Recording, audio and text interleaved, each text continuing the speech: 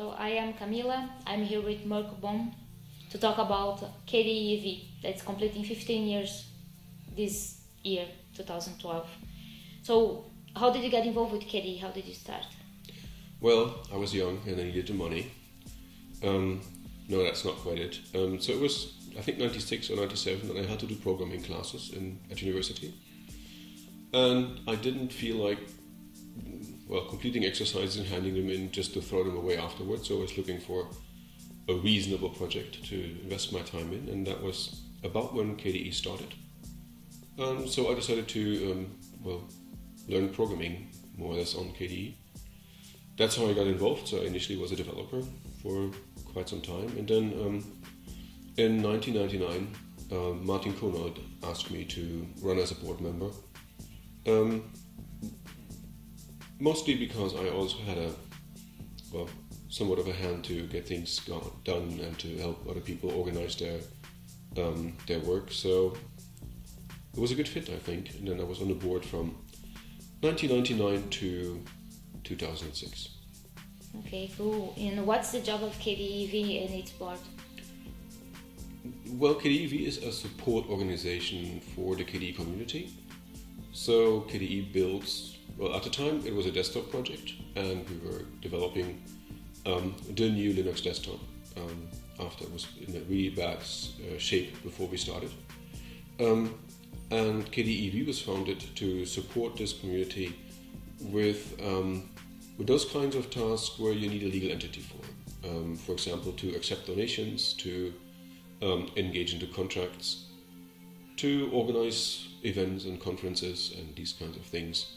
And it's usually easier to get this done with an organization behind you, as it represents really more than individual people and has some more continuity. So you have been involved for quite a long time in KDE and the KDE community and the KDE. So what makes KDE special? What makes it special, in my opinion, is that KDE is run by the community. We have no single company or important sponsor who is influencing how KDE is developed. That is also the reasoning behind the understanding that KDE supports KDE, but doesn't, for example, set a technical direction. So the KDE community is today still relatively independent in the direction of in which KDE is developed, and KDE takes a passive stance in supporting the community to get this done. And this is different from the setup of many other organizations where either the central group takes a very active influence on where the project is going, or where a dominating sponsor over time starts to influence where the project goes. And I think that this is one of the reasons why the KDE community over such a long period of time, more than 15 years now, was able to continue innovating, to focus on technical merit during development, to still attract developers, and I think where it is today. So I think that makes KDE very special, and it's a successful model of how an organization can support a community in getting its work done. And which challenge do you see for the future of KDE? Challenges for the future of KDE? Well, first of all, since KDE is a supporting organization, it doesn't really face challenges on its own, or not directly. The challenges are on KDE as a community, where at the moment we're changing from developing the desktop, or being the desktop project for the free software environment. We're changing towards becoming an ecosystem of communities with a common interest, developing applications in the desktop for the free software users.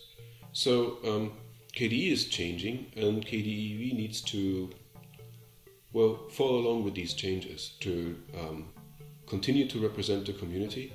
And since the community will become more diverse and will attract other groups that so far were maybe independent, it needs to change so that it also represents or still represents everybody who is involved in KDE. And for that, I think it might need to be even more representative for the different parts of the communities. And another thing is that at the moment, the biggest influence in KDE in general are still technical contributors, and we need to make sure that we hear all the voices and are listening to everybody who has an important say and contributions to KDE. And which plans do you have for you in the future with KDE and open source? Okay, well, last year I started teaching at university in Berlin about open source and intellectual property. And one of the things I researched there is how open source communities are governed, how they are run, and what actually makes a really open source community, where we know that it's not just about the source code, it's also about how the community works. And on one hand, KDE is a great sample for this kind of research, because it's one of the communities that is really run by volunteers and has found its own way of how it works. On the other hand, I think that KDE also can benefit from this research, as it can help shape where this new setup for the community can go, how we can integrate all these other projects better. For example, how we can help or how we can model KDE for the future. So it will kind of be more complex contributions in terms of more thinking and more writing and less coding, but I still think it's going to be fun, and KDE will benefit from it. Cool. And how do you feel when you think about what KDE has become since the beginning?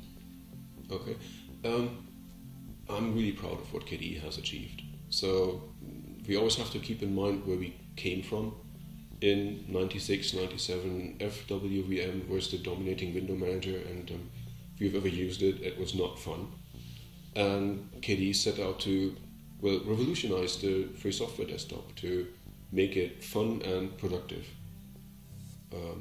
And I think we've achieved that, and we've had like 4 iterations of the desktop environment, and they were all innovative and they were all interesting and great achievements.